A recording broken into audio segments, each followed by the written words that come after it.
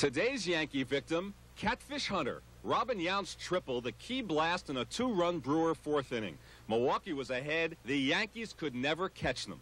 Catfish Hunter, is this his last season? He is now 2-6.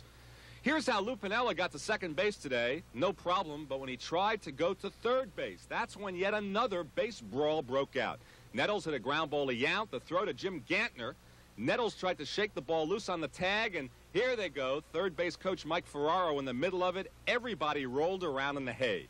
Milwaukee won the game 5-3 today for a sweep.